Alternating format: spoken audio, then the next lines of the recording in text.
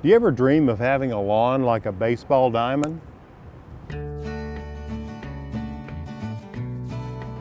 So here I am, Busch Stadium.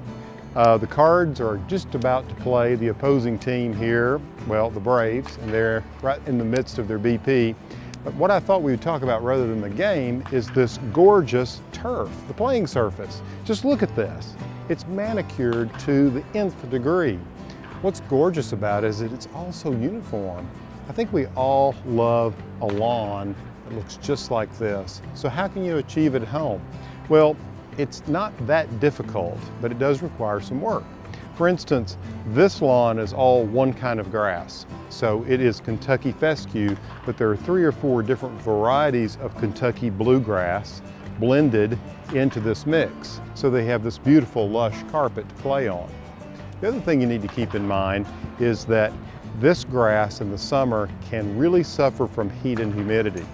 No matter what kind of grass you have in the summer, you want that grass blade to grow a little longer in the summer than it does in the winter, because just a little bit more length on the blade actually shades the roots and will get that grass through the hottest part of the day. The other thing you want to do, and this is what they do here, is they water this lawn very early in the morning. I'm talking like 4:30 to 5:30.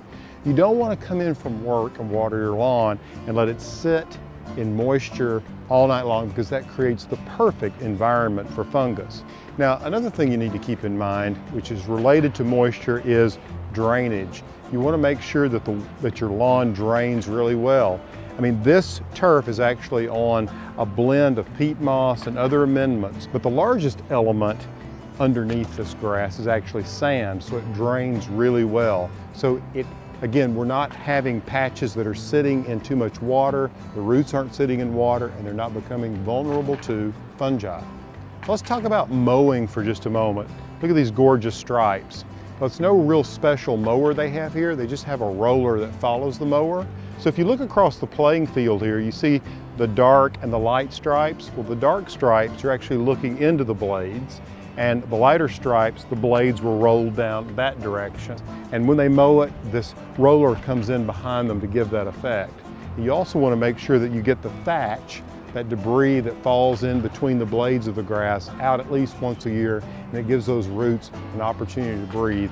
So hey, if you're crazy about your lawn and you want it to look like this, hope these tips will be helpful to you. Make sure you subscribe to ehowhome. Go get them.